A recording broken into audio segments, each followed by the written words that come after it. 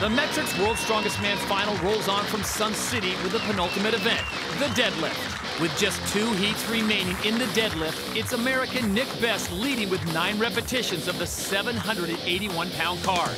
Englishman Terry Hollins put up 8 reps, which has him in second. Serbia's Irvin Katona is in third, and a physically banged-up Derek Poundstone continues to struggle. Travis Ortmeyer's bid for the championship was probably derailed by the ankle injury he suffered at the giant log press, but the Texan is fighting on. And this is Mikhail Koklyaev of Russia. He's in 3rd place overall and very much in striking distance of the lead, just 3 points behind Zydrunas Savickas. And our leader so far in this event, Nick Best with 9 reps. Both of these guys could possibly top that with 10 or more. Well, it's amazing that Travis is still competing. Now he's at 3 reps with Koklyaev. Koklyaev is such a beautiful deadlifter, such a technical deadlifter. Usually he gets the hips much lower in the deadlift. This is a little unusual for him. He's almost doing a stiff leg deadlift.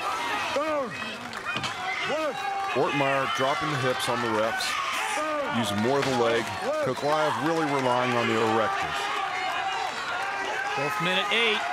Now Koklyaev is tied with Nick Best for the lead at 9. And Koklyaev looks bigger, stronger than I've ever seen him before, and I wonder if that has something to do with the change in his technique.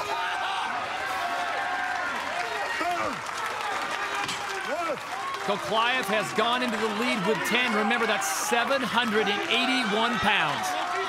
These guys are buddies till the end. Travis even named his son after Mikhail. I'm not sure who's more disappointed that Mikhail didn't pull 11 reps, Travis or Mikhail.